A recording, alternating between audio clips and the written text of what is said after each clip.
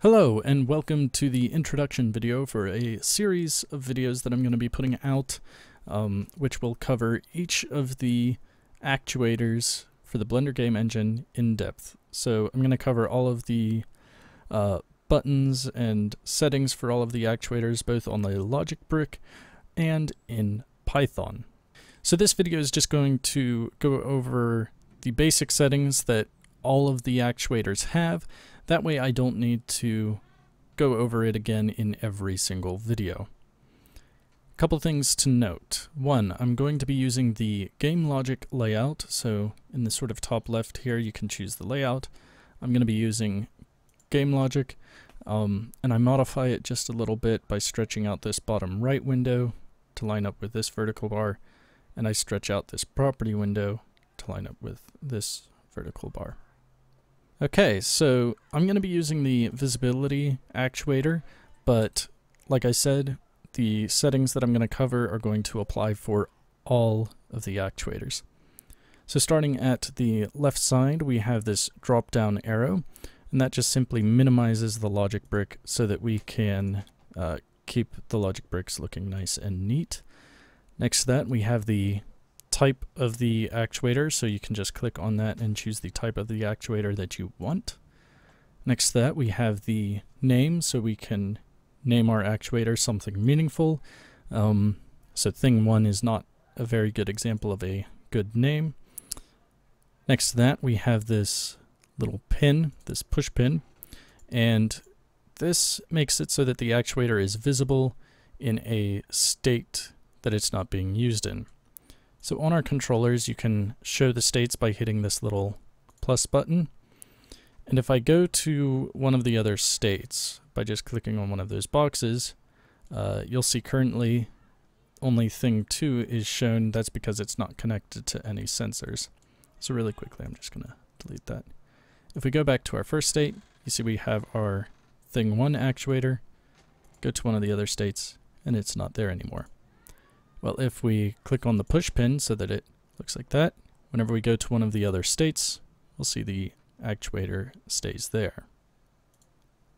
So next to that push pin, we have this little checkbox, and this changes whether the actuator will actually run or not. So for example, I have this visibility actuator. I have it set to not visible, and I have that wired into a delay sensor that is set to 60 frames. So if I go over the 3D window and I hit P to play the game, you'll see after 60 frames the main cube disappears. Well, if I click this checkbox so that it's no longer checked, that means the actuator is no longer active, so it will not activate. So now whenever I play the game, after 60 frames the cube is still there. Alright, so now we're going to move over into Python to see some of the attributes that all of the actuators have. Okay, so here we are in Python. I do have a few things here from the visibility actuator, but we're not going to be covering those. One thing that you'll need in all of your scripts is the from BGE import logic line. And there are two ways you can get the actuators in Python. I'm going to strongly suggest that you do it through the second method, the get actuators through the controller reference, as opposed to the object reference, just because it works better and you can, it's more understandable, and because we'll end up using the controller to activate the actuators later. So you can just pause the video to look at how you can get the references. I'm going to go over the controller way. So first you need to get the controller. You can do that by calling logic.getCurrentController. That's fairly standard. Then we can get a list of all of the actuators that are attached to that controller by doing controller.actuators. We then have two ways that we can actually get the actuator itself.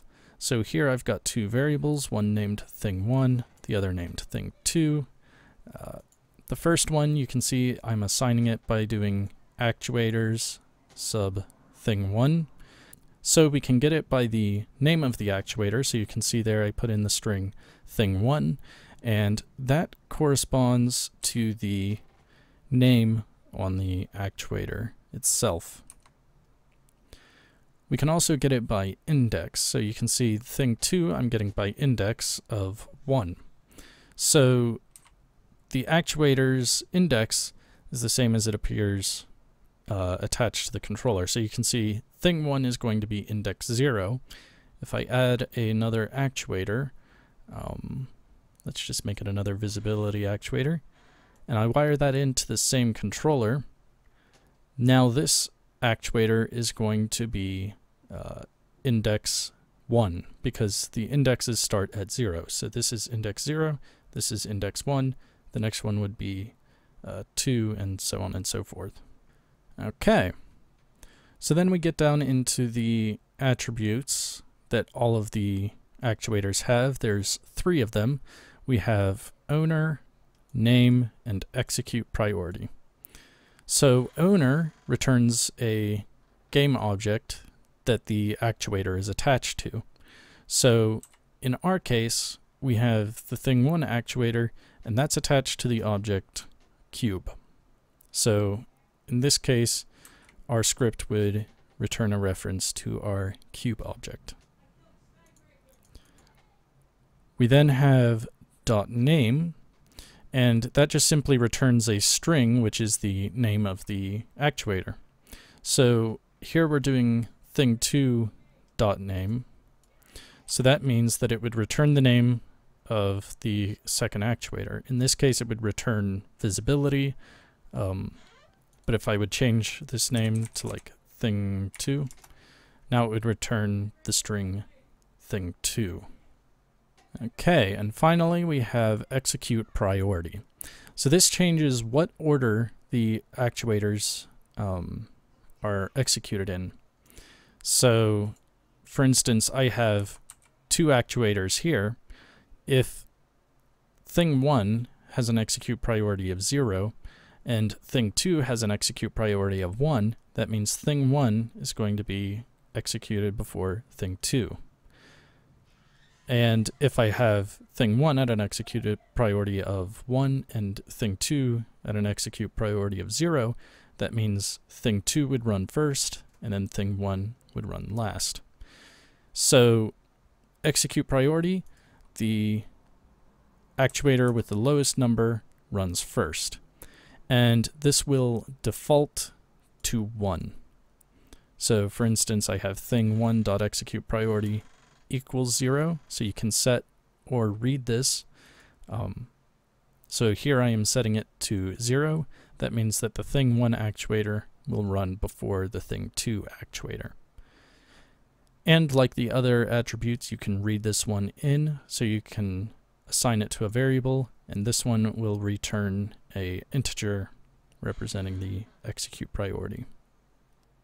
And one last thing that we have to note for all of the actuators is that in Python, we need to activate the actuators, and then we also need to deactivate them.